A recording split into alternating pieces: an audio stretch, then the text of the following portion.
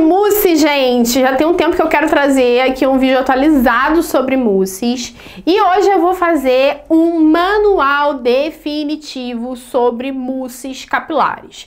Como usar, para que usar, o que é uma mousse. Eu vou contar tudo aqui pra vocês, então fica até o final desse vídeo que tá cheio de informação interessante pra você que não sabe como usar mousses. Inclusive vou dar aqui sugestões de mousses que talvez vocês possam usar por aí e gostar bastante. Vamos lá?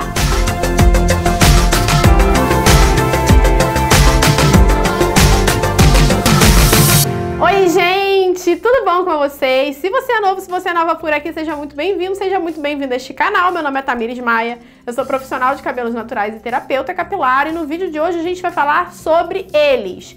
Os mousses capilares, né? A gente tem muita variedade de mousse hoje em dia no mercado, principalmente para cabelos com curvatura. Os mousses estão vindo com tudo. A Caire acabou de lançar um mousse novo, inclusive se vocês quiserem eu posso trazer aí uma resenha sobre ele. Ele é muito parecido com o mousse gringo da L'Oréal. Então, assim, a gente tem um mousse nacional com o nível de mousse gringo, meu povo. Vocês estão pensando que é pouca coisa? É muita coisa, vocês não estão entendendo. E aí, gente, existem vários tipos de mousses. E existem várias formas de você usar ele também. Você pode usar o mousse sozinho, quando você quer muito volume, né, no seu cabelo, um cabelo muito soltinho. Você pode usar ele acompanhado com o creme de pentear, que é a forma que eu prefiro, só amassando ou aplicando como se fosse um creme no cabelo. Dá pra usar mousse pra revitalizar o cabelo também, tá? Então no dia seguinte você pode aplicar. E o que é o mousse? O mousse nada mais é do que uma espuma para cabelo, tá? Então eu vou pegar aqui uma opção para vocês verem o que é o mousse. Esse daqui é a mousse modeladora Valorize da Amende, que foi indicação de uma seguidora que virou amiga, a Teacher Bia. E ó, vou botar aqui na minha mão para vocês verem. Vocês estão vendo? Ele é uma espuma. O mousse é nada mais, nada menos que uma espuma capilar. Existem vários tipos de textura dessa espuma, mas no geral, a característica da mousse é ser muito levinha. Ela é mais leve do que uma gelatina, tá? Então, o mousse, no geral, não tem o mesmo potencial de fixação que as gelatinas vão ter, justamente por conta dessa característica de ser um produto mais levinho. Então, ele não vai grudar, fixar, definir tanto o cabelo, mas ainda assim o potencial de embelezamento do mousse capilar é sensacional e vocês vão ver o resultado no meu cabelo. O mousse pode ser um excelente aliado para você que não se adaptou à gelatina de nenhuma forma. A gelatina deixa sempre o seu cabelo meio áspero, com falsa caspa, ou com toque de ressecamento. O mousse pode substituir a gelatina nesse caso para te entregar um pouco de fixação, mais maciez e mais brilho também. É muito raro mousses ressecarem o cabelo, é muito mais fácil a gente encontrar gelatinas que ressecam do que mousses que ressecam. O mousse tende a ter um sensorial mais hidratantezinho, porque ele vira tipo uma aguinha ou um creminho na hora que a gente está aplicando. E existem mousses das mais diversas categorias possíveis. Como, por exemplo, eu tenho aqui uma opção de mousse de volume, que é o Mousse Saline Salt da Caire. Esse é o meu mousse favorito da vida, vocês sempre me vêm falando sobre ele aqui. Ele é um ícone, ele traz textura para o cabelo, definição e volume. Basicamente, ele traz uma textura arenosa para o cabelo, então você sente como se o cabelo tivesse com uma areinha mesmo, tá? E essa textura que vai proporcionar um volumão. E como ele tem um alto potencial de fixação, ele consegue definir muito o cabelo junto com esse volumão. Por isso que eu sou apaixonada pelo texture da Caire. A Caire também tem o volume, que é esse daqui, tá? Que traz também um volume para o cabelo, mas é um pouco menos porque ele não dá textura para o fio. A textura, essa textura mais porosa que esse mousse deixa no fio, faz o cabelo armar, o texture no caso. E o volume, apesar de ser um mousse que se considera como um volume forte e tudo mais, ele não faz essa textura. No meu cabelo, pelo menos, que é um cabelo muito fino, que tem dificuldade de estímulo de volume, ele não consegue entregar o super potencial volumizador, ok? Outro mousse de volume que eu gosto muito e que deixa textura no cabelo é o Frizz Free da Diva Curl, que também é voltado para volumização do cabelo. Então, textura, nós temos mousses de textura e temos mousses de volume, que aí é a nossa segunda categoria. Esses mousses de textura que eu falei anteriormente para vocês, também existe na categoria Beach Waves, para você fazer aquele cabelo com efeito praia. Mas aí você precisa ter uma ondulação mais aberta para isso funcionar bem, né? Senão não vai funcionar, obviamente. E aí, o Frizz Free Volumizing Fun da Diva Curl, ele traz bastante volumização para o meu cabelo.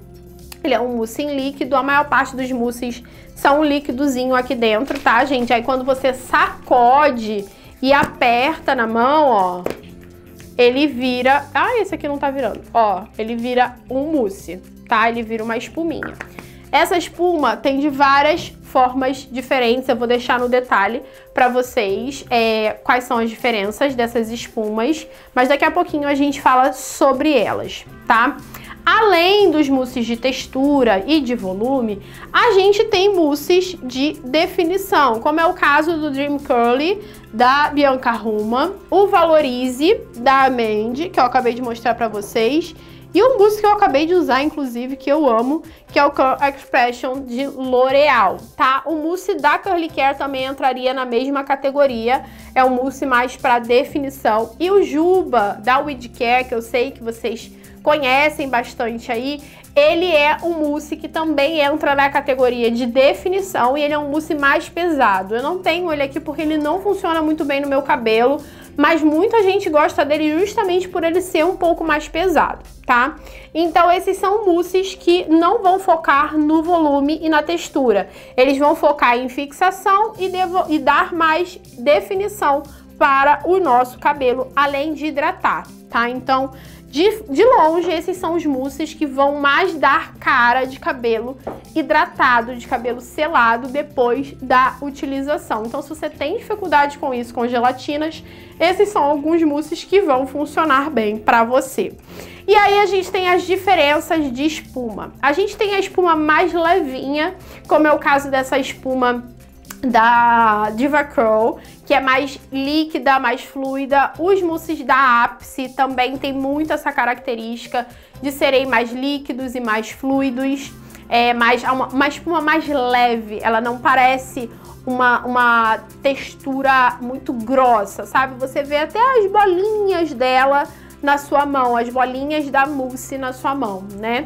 Os mousses da Ápice eu também gosto, mas eles não são os meus favoritos, por isso que eu botei eles aqui, porque eu acho eles leves demais. Então eles quase não fazem muita diferença no meu cabelo e sinto que se eu aplicar muito, deixa uma textura áspera que eu não gosto de resultado final assim no meu cabelo, tá bom? E a gente tem as espumas mais grossas. E dentro dessas espumas mais grossas e mais leves, alguns somem como um líquidozinho na mão e outros viram um creminho, que eu já vou mostrar pra vocês. A textura mais grossa, ela parece um merengue, né? Parece um chantilly quando você coloca na mão. Você não vê aquelas bolinhas e você sente que a espuma não é tão aguada quanto a da Diva Curl, por exemplo. E se a gente fazer uma comparação do da L'Oreal com o da Diva Curl, o da L'Oreal é muito mais grosso e denso, né, do que o da Diva Curl, que é muito mais fluido e ralinho, tá? O da L'Oreal e o da Curly Care, por exemplo, são mousses que não viram água. Conforme você vai aplicando na mão, ele vira um creminho na sua mão. E eu amo esse sensorial. Por isso eu gostei muito do da Curly Care, porque ainda não tinha encontrado nenhum mousse nacional que fizesse isso, tá? E outros, ao invés de fazer esse creme, viram uma água no cabelo e na mão também, né? Então, alguns eu gosto de aplicar mais amassando, por exemplo, os que são mais fluidos, mais leves, eu prefiro amassar. Os que são mais grossos, com essa textura de chantilly, eu prefiro espalhar no cabelo ao invés de só amassar. Então, tem várias formas de vocês utilizarem e eu vou mostrar agora na prática pra vocês.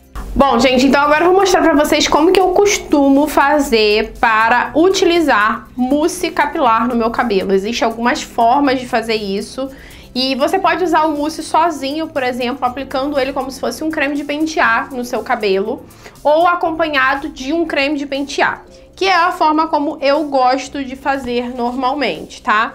Então eu vou aplicar aqui o meu creme de pentear, esse daqui é o Curl Expression de L'Oréal Professionnel. Vou aplicar ele no meu cabelo todo.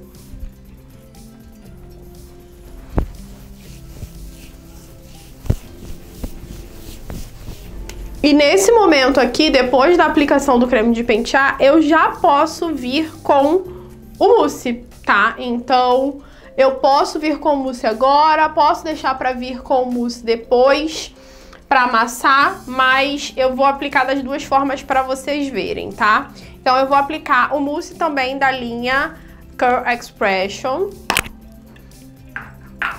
Esse é aquele mousse que eu falei pra vocês que é mais cremosinho. Então, ó, eu pego ele e espalho no meu cabelo como se fosse um creme de pentear mesmo, tá? Aí agora eu venho penteando só pra espalhar os produtos no cabelo de forma mais homogênea. E vou fazer a minha finalização normal. Vou separar aqui o topinho, que é onde eu vou fazer a fitagem. Vou dar aquela soltada na parte de baixo, que é onde eu não me preocupo muito. Amasso já, ó. Vou fitar agora aqui na parte de cima.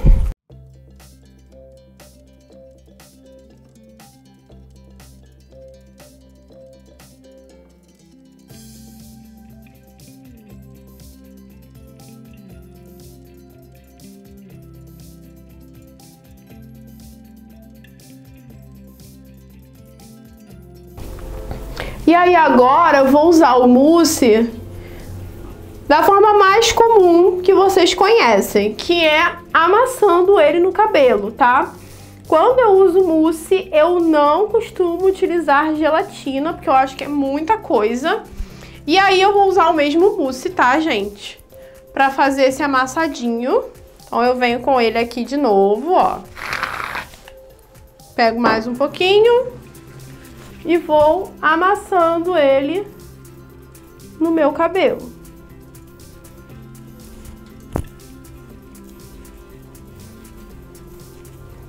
E basicamente é assim que a gente utiliza o mousse, né? Tem aí algumas formas e você pode escolher qual é a que mais te agrada. E esse é o resultado do cabelo com mousse, gente. Fica maravilhoso. Inclusive, os últimos vídeos que vocês me veem aqui no canal, pelo menos assim, durante esse ano todo de 2023, é usando mousse, tá? Tem bastante tempo que eu não tenho usado gelatina na minha rotina. Às vezes eu uso, devo confessar, mas não é com muita frequência. Eu gosto muito de mousse, eu me adaptei muito bem a mousses.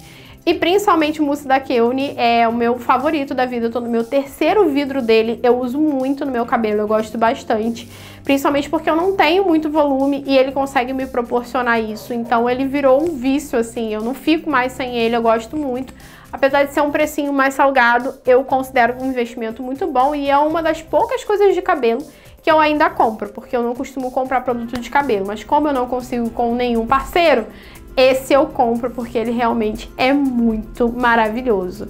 E aí, gente, ficou mais tranquilo aí de vocês verem como que funciona a aplicação de um mousse, como que é a utilização, as diferenças de textura e tudo mais?